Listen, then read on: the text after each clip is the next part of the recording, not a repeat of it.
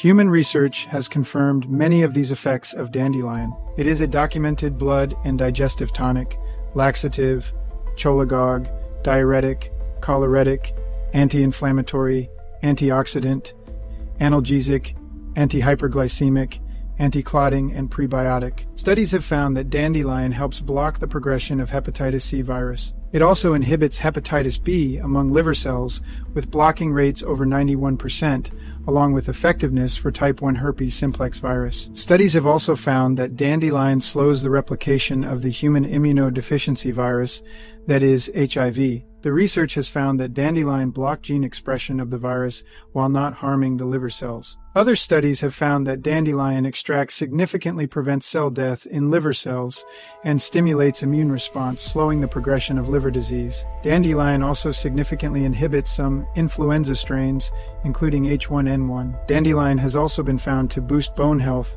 and help prevent bone loss. Dandelion extract can suppress pain molecules such as COX-2. Blocking COX enzymes is what most pain-killing drugs do, but with the typical side effect of gastric and intestinal problems. A 2012 review of research concluded dandelion reduces inflammation with strong antioxidant properties. Studies have found dandelion reduces leukocytes, vascular permeability, abdominal cramping, pain, and COX levels. Dandelion extract has been shown to slow cell damage from ultraviolet B radiation. One clinical study found dandelion tea was 5 times more effective for tonsillitis than antibiotics. This study included 1,954 people.